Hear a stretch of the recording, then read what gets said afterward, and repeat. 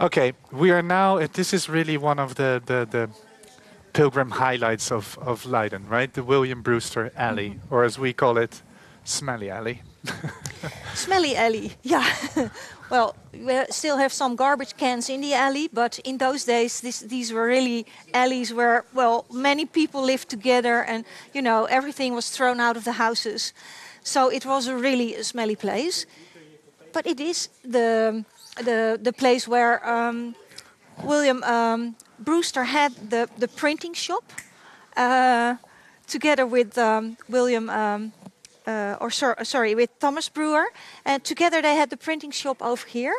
They printed, of course, the books that were forbidden in England, so it was a very important place for them. Jori told us just now that because it was such a small building, and actually I saw this was in the press, in the national Dutch press yesterday, that they found the remnants of the original house of Brewster.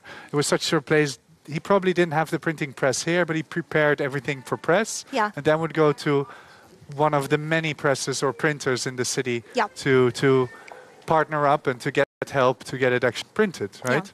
Yeah. But this was dangerous business.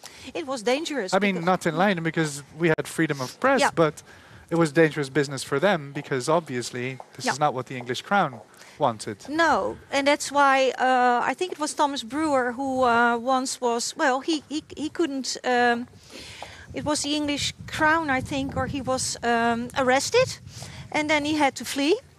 And, well, that was, of course, a problem, but I think it was his right. He was protected by the university because he was inscribed at university, and university students. This gave a lot of legal rights, I think, being inscribed in the university.